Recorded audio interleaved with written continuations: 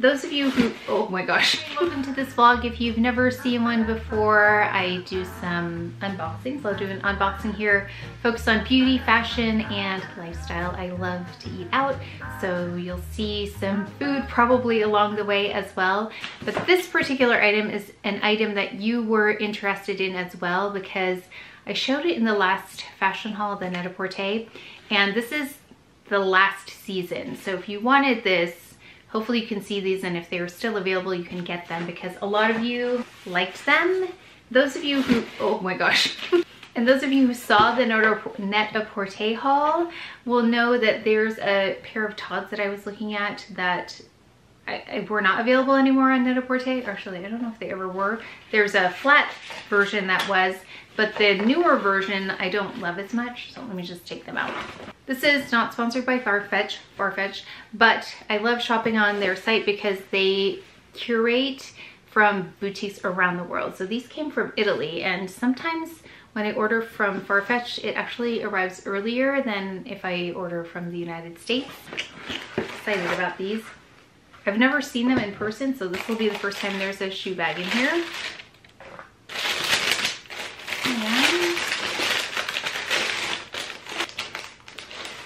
Ooh, these are nice. So I tried those Loro Pianas the last time, and they were too small. Now these are 37, so I hope they fit, but these are them. So these are the ones that I was looking at and I couldn't find, and I found them on Farfetch. So sometimes if you're looking for something and you can't find them, try Farfetch, because again, they curate from all over the world, and you might be able to find something there that you can't find anywhere else. So these, I don't even know if they were available on the Todd site. These are the ones with a little heel, which is what I was looking for. So I was looking for a shoe with a very small heel, nothing too high, because I don't wear high heels anymore for very long. So something like this that's not totally flat. I was looking for a replacement for my Gucci loafers, which are totally flat, but those I've worn, gosh, a lot. So I needed to find a replacement for them, and something just a little bit different and a little bit dressier.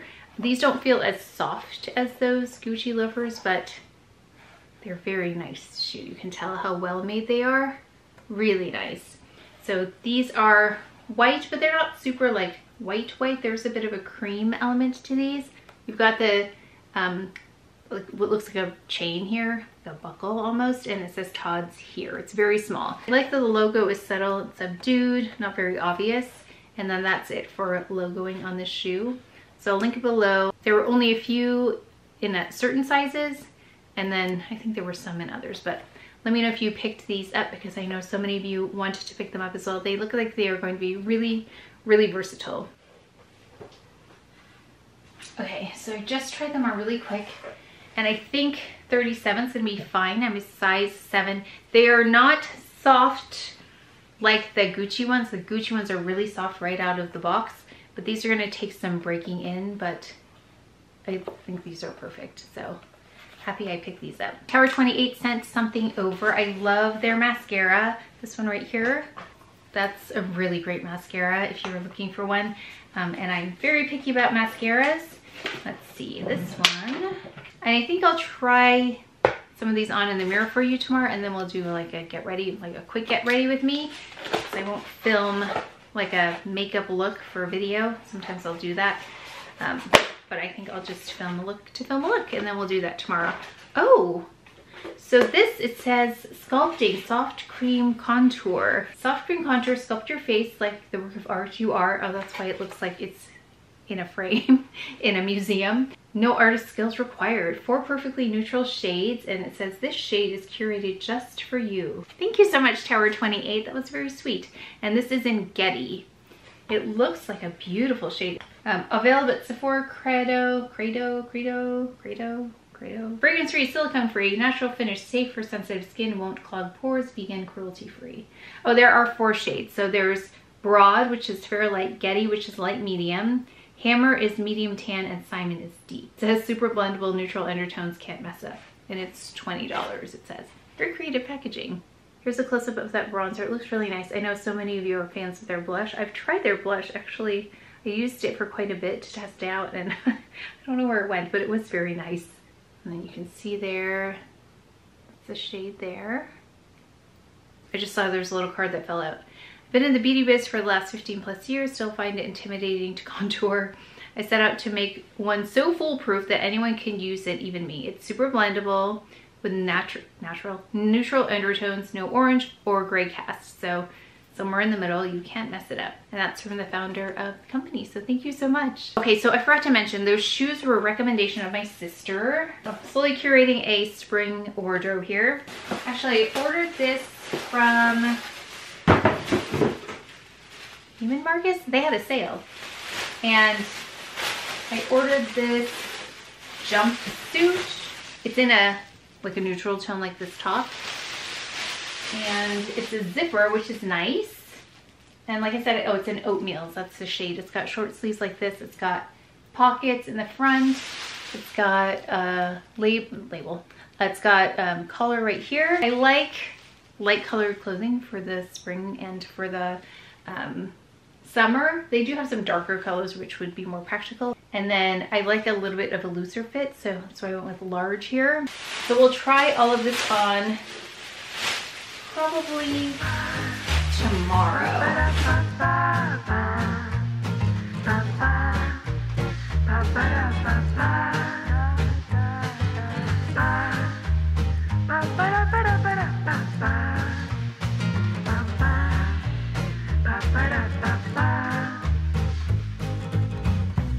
Good morning. I have on just eyebrows, that's it, and my glasses, which if you haven't seen this before, they make a big difference. It just looks like I did something when I haven't done anything except put on some glasses, except they're prescription, so it's a little bit blurry. So I hope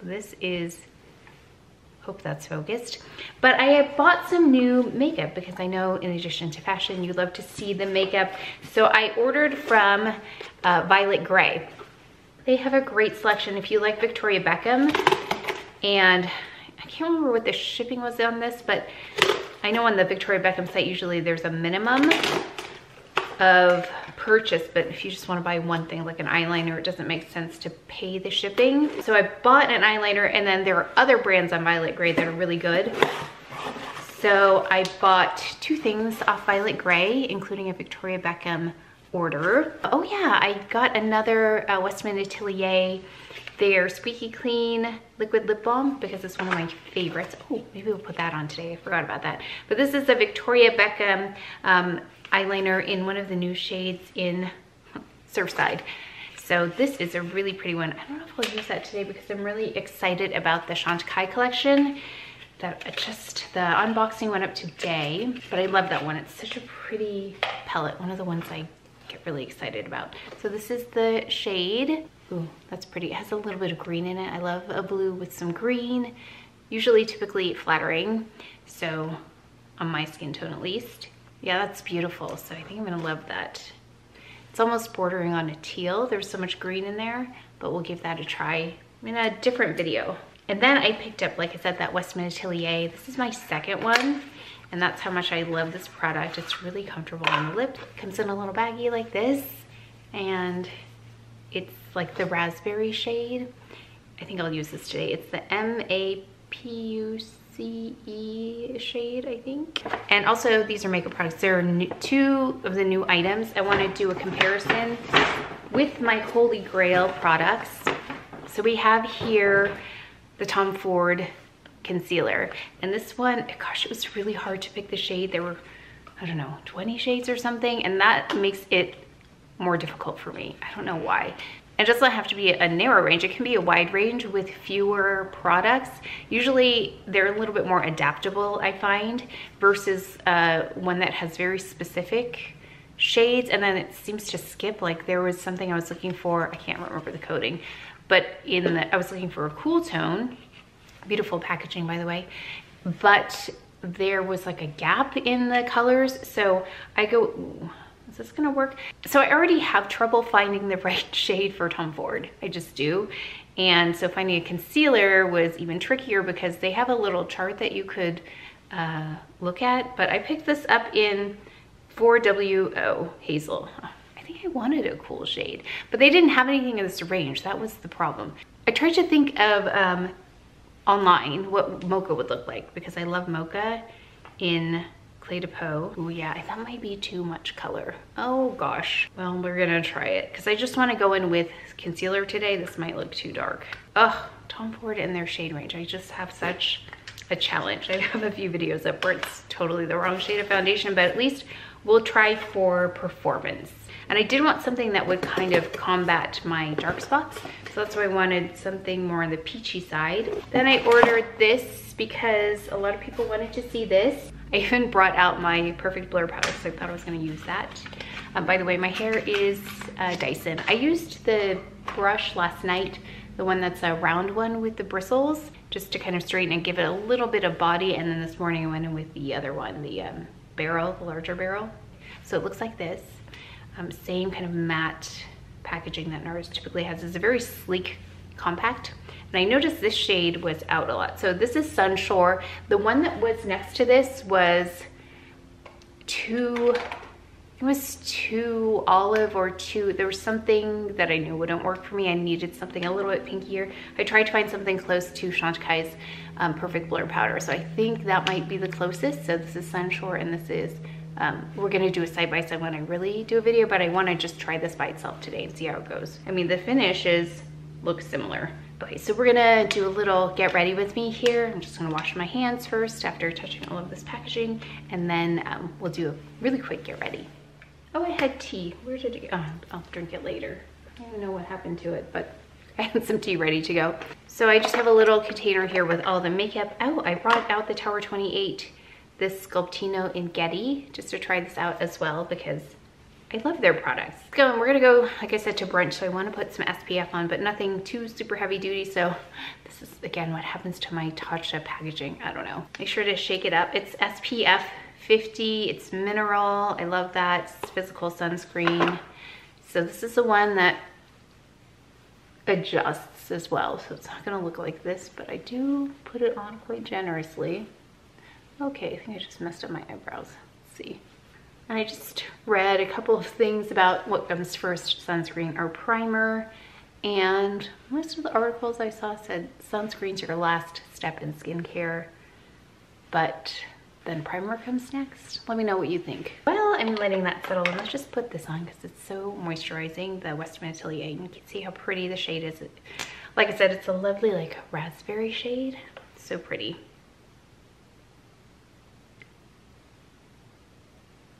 Guess while we're letting this settle in, let's do eyes really fast. Love this palette, the Chantecaille palette. I'm gonna try it a little differently today. Hi, babe. Hi. I'll be ready in about 30 minutes. I'll take it back home. Oh, thanks, honey. What are you gonna eat? Same. Oh, something is like, talking to them, there's something I was interacting, I was trying out some skincare this morning, and something's interacting here. Take a little bit of the gold this time and then just apply it on top. This brush, I'm going to take a little bit of this just on the lash line. This is actually, I didn't realize this is a new brush by Chantecaille. Let's go in with concealer now. Okay, I don't know if that's gonna lighten up anymore. I'm really thinking this concealer is too dark though. Oh yeah, I was gonna get the Clé de Peau. Let's see, how does that look? Oh, actually, I did okay. Okay, I'm gonna use it up here. Let's just see what happens today. Under eye concealer brush, so good. Yeah, it's a little tad deep for a concealer for me. Oh my goodness, that's what I wanted to do. I wanted to put primer on. Okay, well, let's do an experiment. Let's do primer on this side. So let's do the Le Base Illuminatrice just to see. Let's sit for a second. Let's just go under the eye though.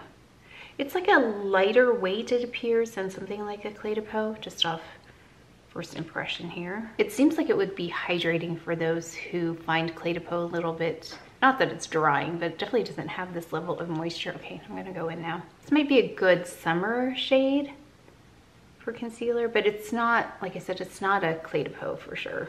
But we'll do a side-by-side anyway at some point. Like I'm having to go in a couple times. Gosh, it kind of reminds me of just like a stick foundation. So far it's okay. Like I don't know if it's gonna do well here, which has got a lot more moisture than Clé de Peau, but we'll try it. Okay. So you can see it didn't fully cover those spots really well. Like I wouldn't call this like a high coverage concealer. Soft matte is what the finish is. It's okay for now. That's my impression, first quick impression. Let's take a little bit of 4C, Chantecaille's Le Camouflage Sealer, and just do some targeted right here under the eye. Yeah, already you can see that Tom Ford is like breaking up a little bit in the corners. Let's do this Tower 28. Again, this is in the shade Getty. I've got a refer number 4. Ooh, that might not have been the best brush for that, but let's try.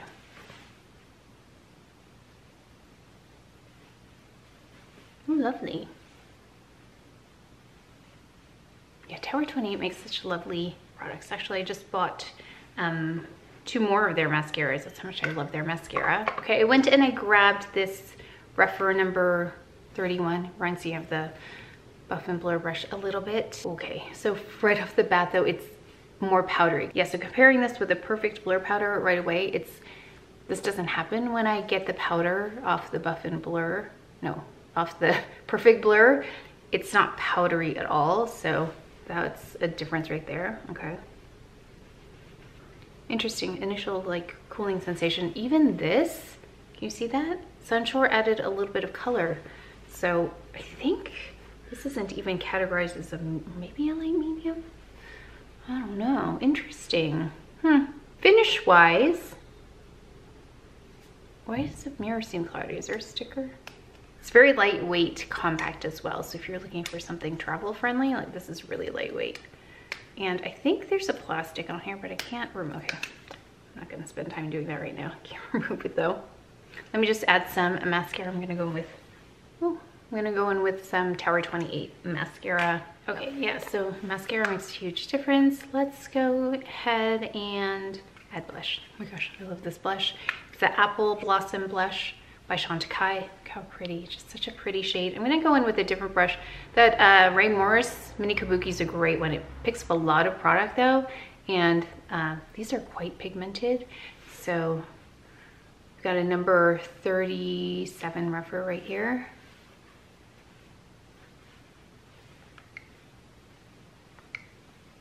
Let's try a little more of this powder just to see, I don't know if it makes a difference. See if we can blur the blush like I normally do with the Perfect Blur. Okay, opening this is a chore. I don't have long nails, so just getting this open is one thing, but I like that Nars has a wide array of shades for this one versus the Perfect Blur, which just has the 2 shades, and then you have the Lotus powder, which has a little bit of a glow to it. So this, I mean, an advantage of this is that there are more shades available, different undertones as well, but I'm lucky in that the light medium, I'm just using this mirror because it's better. The light medium is a perfect shade match for me for what I need it to do. Okay, so this, just the Nars is so far, it's just different. I'm tempted to just try this, just want to try it on this side. I'm just gonna put a little bit of this and see. Yeah, same brush, I don't get the same powderiness off this one, which is part of the magic, I think, of this one. More like the Sizzly, so that's a good alternative, the Sizzly one, their blur powder if you are deeper in tone, but that doesn't solve the problem for those who are lighter in skin tone than me. It's nice, I mean, you see more of a glow here versus this, but we'll do a more in-depth video. I just was really curious and wanted to see, a little bit impatient about checking to see how it worked.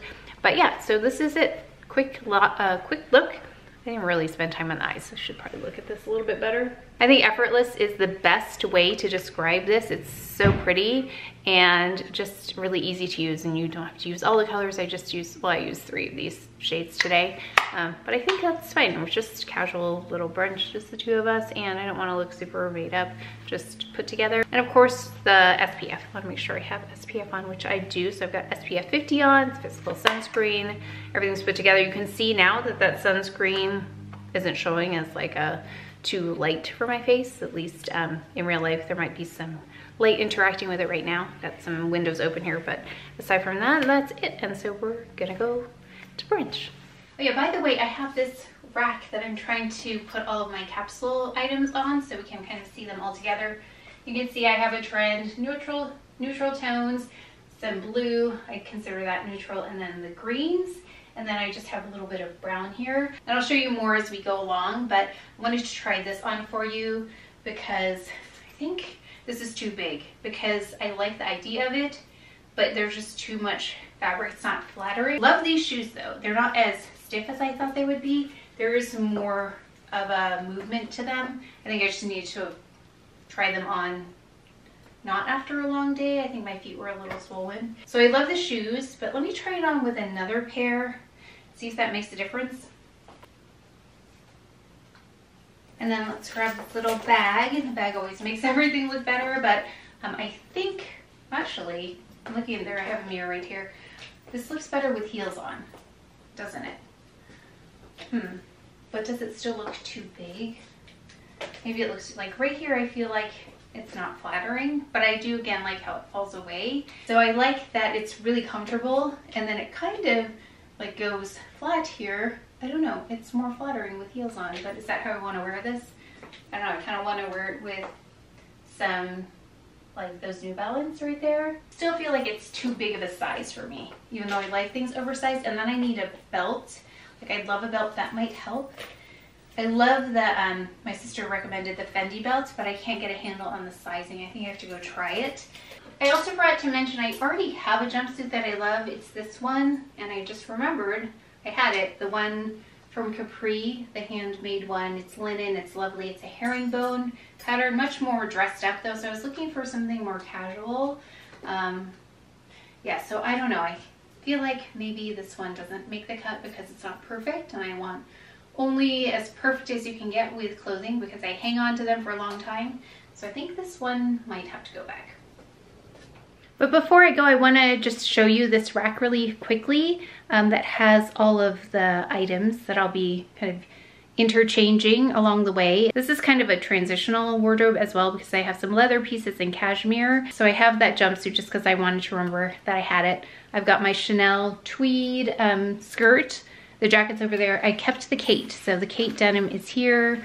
We've got, oh, these are some blue marine silk pants that I have that are really versatile. And then I've got the Anna Faye pants. These are like a green silk. I have some Veronica Beard leather, really soft and buttery leather pants. We've got just some basic pieces, so American Vintage. This, it's a little bit sheer. Another Anna Faye piece, a camisole. I have a Vince t-shirt. It's been through the dryer too many times, so I mean to just hang it, but I forget sometimes. This is gonna be something I'm gonna try on. This is not new at all. It's very well loved. It's Diane von Furstenberg silk. Then I was asked about these. These are very much staple pieces. I'll press them at some point and you can see what they look like, but I just wanna kind of organize. So these are some silk shirts, and I do wash them in the regular wash, just really gently in a garment, not a garment bag, but a laundry bag. This one's by Lily Silk. This one's by Equipment. Then we've got, oh, that Jonathan Simkai top. I love it with these pants. These pants, I ended up loving them with these pants right here. Oh gosh, I should take these out and show you these pants. They fit really well, but I did wash it by hand, and it needs to be ironed or pressed because it does maintain some of the creases. Here we go. Let me take these out. We've got this Vince sweater that I love, cashmere. Also this Mauve cardigan, very versatile. And then a couple of dresses. So this one was Bruce Brothers, a one shoulder one that I loved. I'm gonna keep that in there, it's cream. And then I thought this is not new at all, but it's Black Halo, and it has all these colors that I'm kind of curating here. So thought we would, that's a Jackie O. We have a linen shirt dress by Arturi Caprese in Capri. This one here, lovely. I have here the Lily Silk, this dress in the sand washed silk. I like that finish better, it's not as shiny. I have a double-breasted frame jacket for the summer. I got this on sale. Still really love it. We've got an Anna Faye jacket here that goes with the pants. I have my Chanel jacket right here, and then another Chanel jacket right here, my YSL clutch, and then this Balmain hat that I wear a lot. I wear this quite a bit. These are the pieces that I think I love the most and things that will take us into spring and even summer. But that is it for today's video. Thank you so much for joining me. So please take care of each other, stay well if you enjoyed this video. If you learned something, please give it a thumbs up, subscribe, and I'll see you next time.